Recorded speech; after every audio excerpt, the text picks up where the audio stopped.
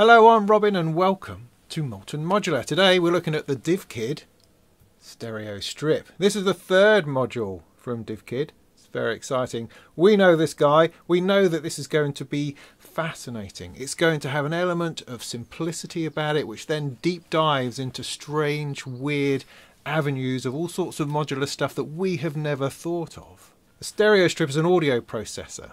It has a 3-band EQ. It has pan, which you can control via voltage. It's a stereo VCA. It has the ability to bring in external instruments and pump them out at Eurorack levels. You can also distort stuff, saturate stuff, route things in odd places, and all of it from a very manageable and controllable module. Does that seem like a lot? It's always a lot, but this is one of the things it can do, and I find this completely delightful.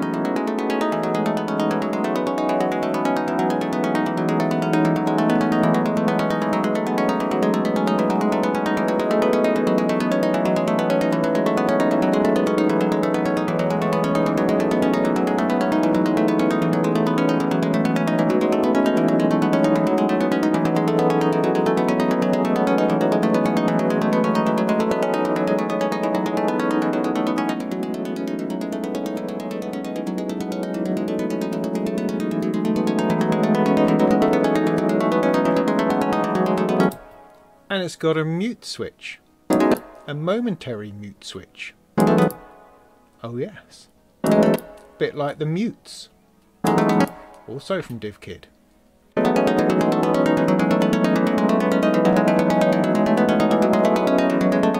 So yeah, it's capable of all sorts of things, right? All sorts of stuff you can stuff in here. Works as an audio processor, works as a CV manipulator because it's also DC coupled, so you can run in two different waveforms, have them mixed different places and different outputs. It's really interesting when you get around to designing your own modules that it becomes this cascade of functionality where you just want to keep packing more stuff in and packing more stuff in because it could do this. But what DivKid has done here is found this really nice balance between offering a shed load of stuff while keeping it from spinning off into crazy, unnecessary directions that aren't particularly helpful. Everything in here is helpful. I mean, using it purely as a stereo processor is really nice. I can imagine having a few of these just to do interesting voltage control panning in different places or to EQ some stereo signals. But you can also use it for routing out to effects on an effects bus. In fact, it can become an effects send, 2 of them, of course, and then you can wobble between them, or envelope between them, or do things more intentionally than I would, perhaps. But I know what you're thinking. You're thinking, why on earth is this guy doing a video when DivKid is evidently going to have done the definitive video on this module? Well, of course he had, but he's a nice chap and he asked me if I fancy having a bit of a play with it. So I said, sure. So if you want the absolute detail, if you want the finer points of absolutely everything that the Stereo Strip does, then head on over to DivKid's channel and watch that video. This video is me fiddling about with this really nice module that a mate of mine's made. And hopefully with my more slapdash approach, I'll be able to highlight some interesting things about it. So let's take it off its perch, integrate it back into the case, and we'll have a look, see what we can make of it. So here it is, nestled between DivKid's other modules, the Oct LFO and the mutes. And I've got it patched up like I had earlier with just a qubit surface routing through. It has a stereo output going to the stereo input on the Stereo Strip, with a stereo output going out this side. Just to take you through the basics then, stereo in and out, you've then got a 3-band EQ.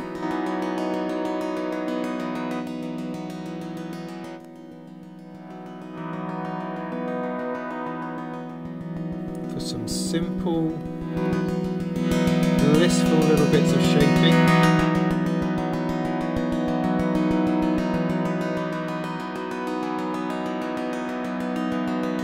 You've got a pan control, or a balance control I guess you could call it if you're going in stereo.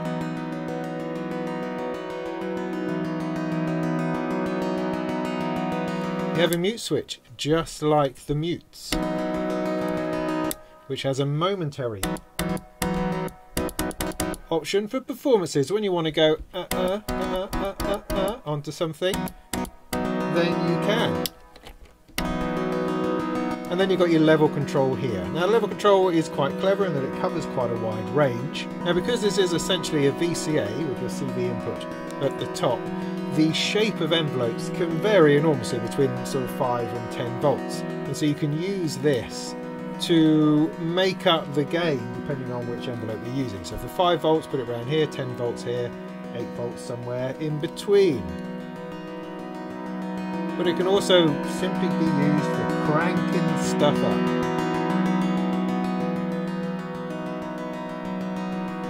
But the first point of fascination is that pan CV input. So I'm going to take an LFO from the oct, jam that in there. Then I've got a CV control here on the depth, and I can just start bringing that in.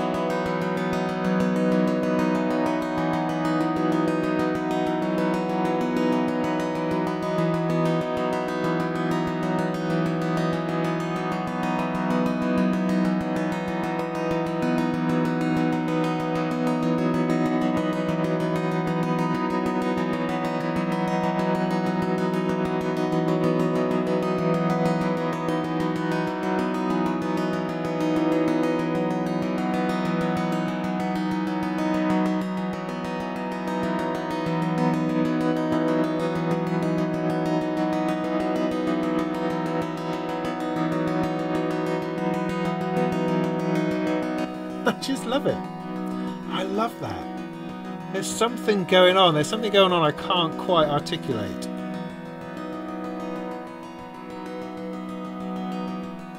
Because you know it's moving the pan knob, you know it's just panning from side to side, and yet there's this other stuff going on. There's something about that movement which seems to bring out other things you hadn't heard before.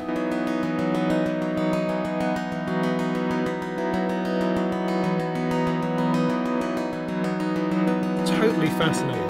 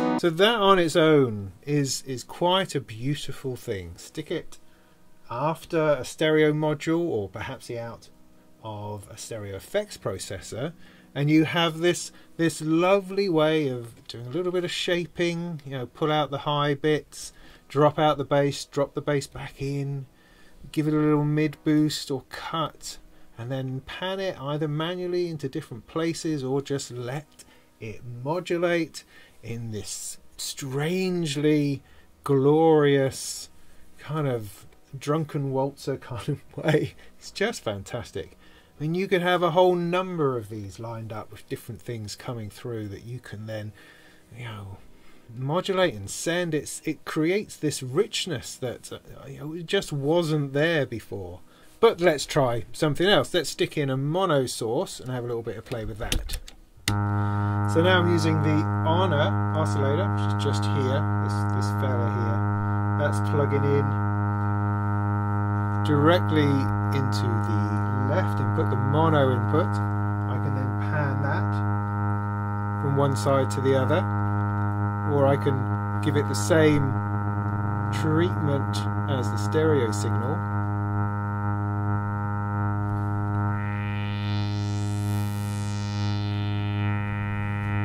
And similarly use the EQ on that.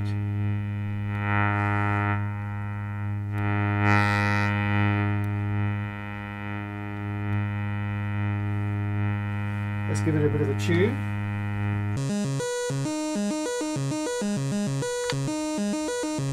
Now I can plug in the CV control from an envelope into the VCA.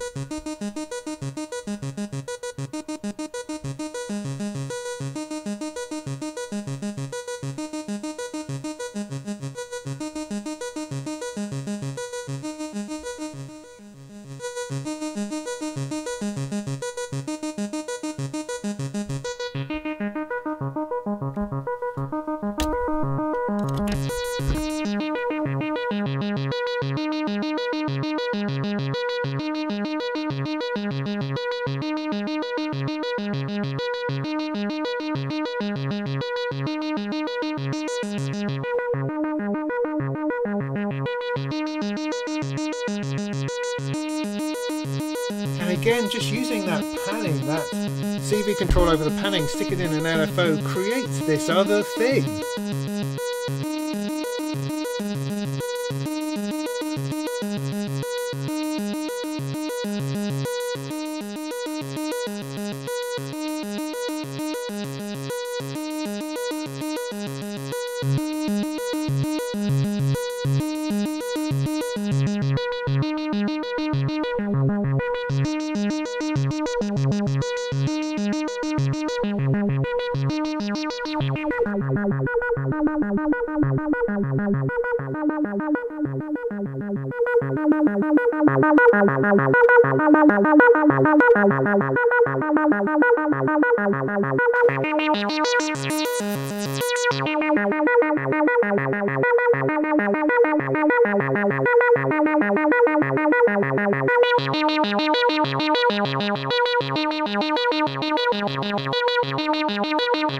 Now things get even more interesting once you start abusing the CV control over the pan.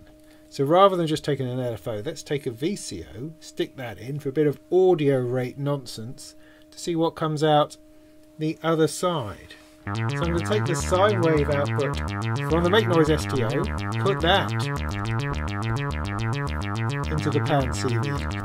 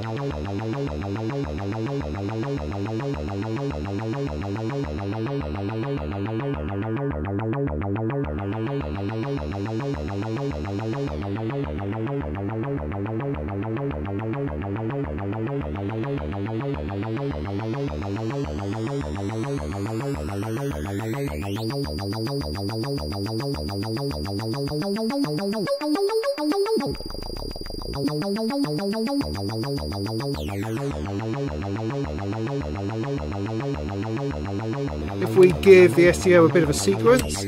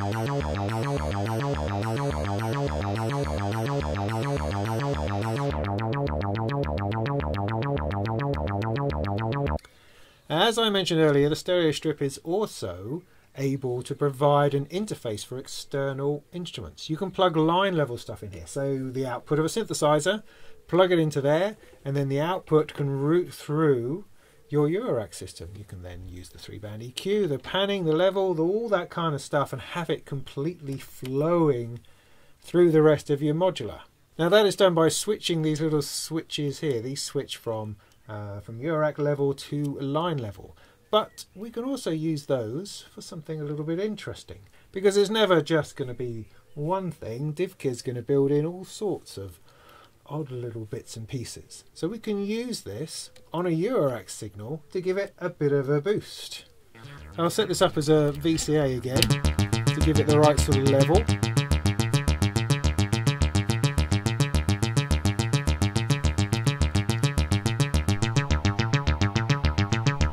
And then I can click that in with this switch, and we get this nice meaty boost, which I can then, you know, calm down a little bit on the front,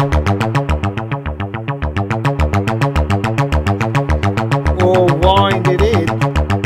I'll just take the overall level down a little bit.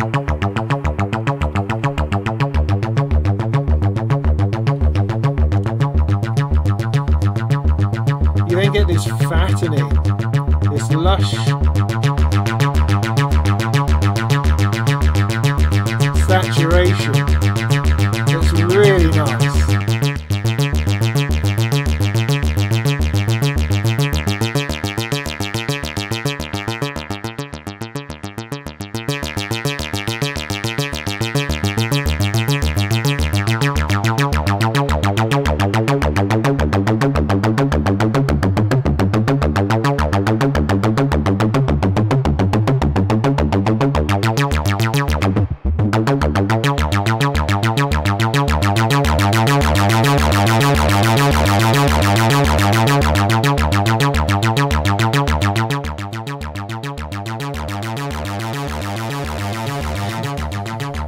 If I pull that level down a little bit at my mixer, I can then wind that in even further.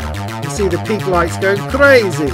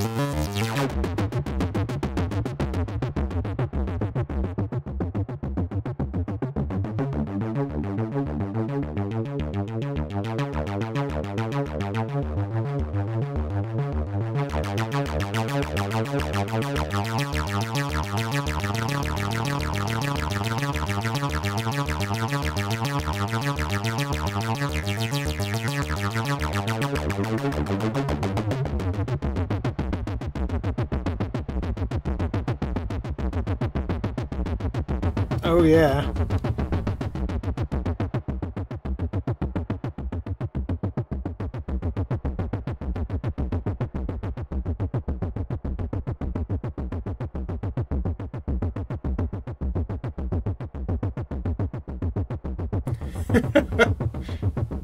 It's a fabulous thing.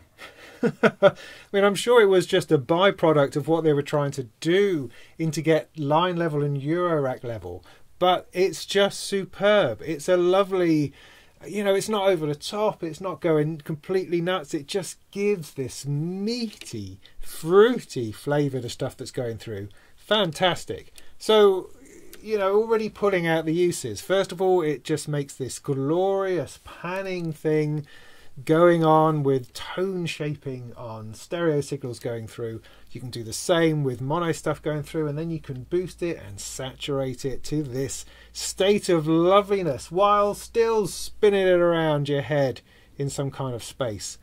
What a lovely thing. And all the time you can just stuff in some kind of audio rate modulation to make it like go into some sort of weird ring modulation other thing that's going on.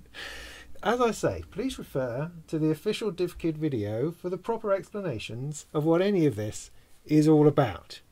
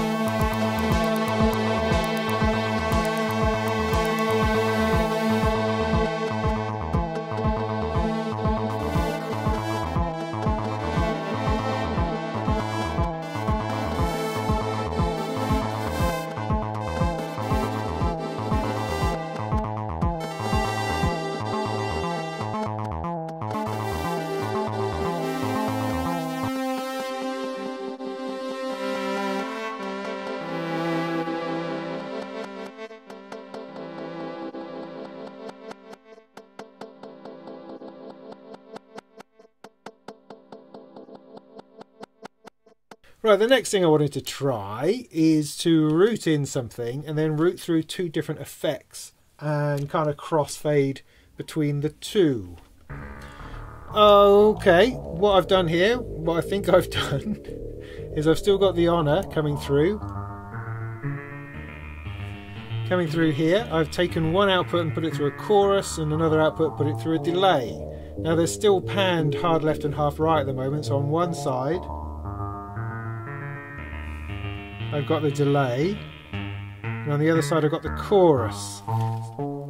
So what I should do, just put that central and centralise each channel on my mixer, so they're both coming through together.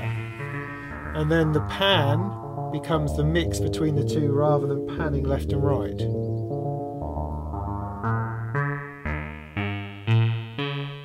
If you see what I mean. So if I stick in my CV onto the pan, let's see if we can get something interesting to happen.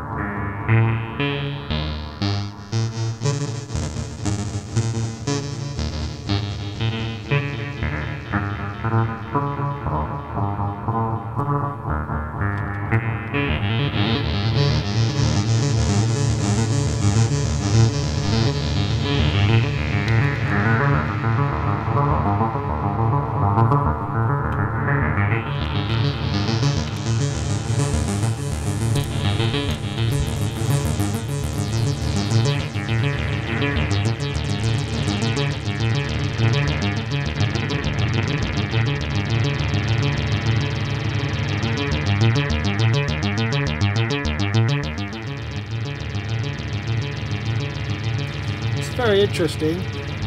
I mean, DivKid suggests putting splitting your input, so you have a wet and a dry input. So I can take one side of it into there.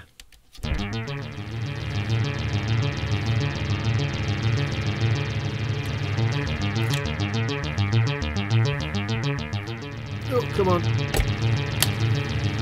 And take another side of it into a separate channel to use as like the wet-dry mix.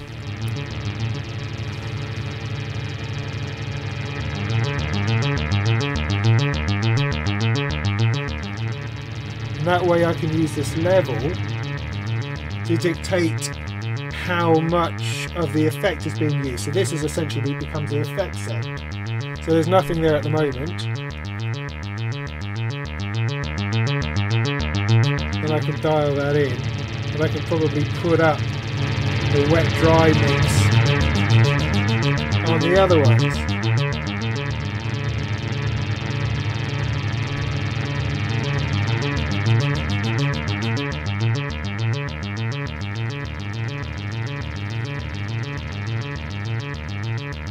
So yeah, that's really interesting. Now you can use this as two separate mono strips if you wish, but it's all going through the same EQ and bits and pieces, so you can affect two completely different channels of stuff at once. So there you are, the stereo strip, a Whistle Stop's tour through some of the possibilities of what it can do, at least the things that I found that I really enjoyed. It can do a whole lot more. There's packed in here all sorts of different utility and possibilities of routing and mangling and tone shaping and panning and wobbling and generally doing good things to your audio and control voltage. For all the proper details and in-depth analysis, then do go and check out DivKid's own YouTube channel, where he will have put together the ultimate guide to this little fella. For me, I'm totally in love. with the whole panning thing.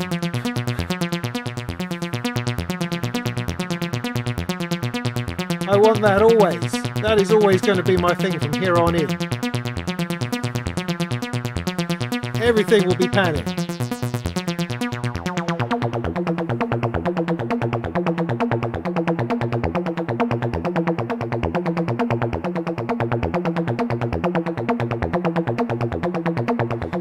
It's just weird and interesting. Whether it's with a bass line or something more stereo and evolving and evocative and beautiful.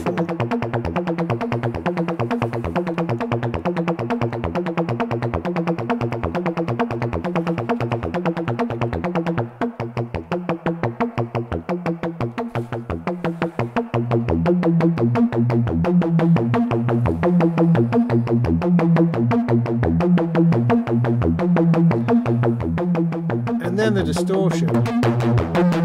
Oh! Look at those red lights.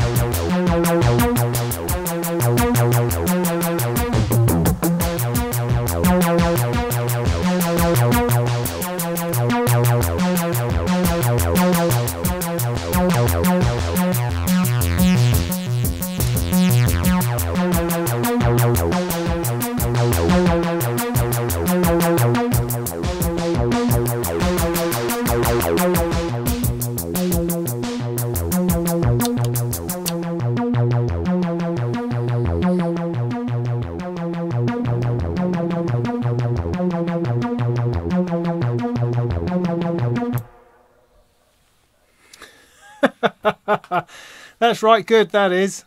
Thanks, DivKid. In the meantime, go make some tunes.